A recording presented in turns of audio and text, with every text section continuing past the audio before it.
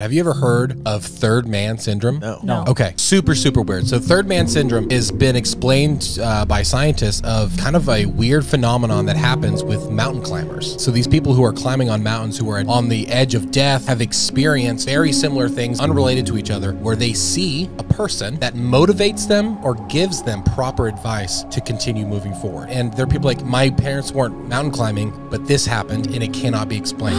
And then I found a story, and it was this woman who had heard a voice in her head that said, go see a doctor about your brain. Go to this place. It was a specific part of the London hospital that dealt with brain injuries. The voices told her that she had a tumor.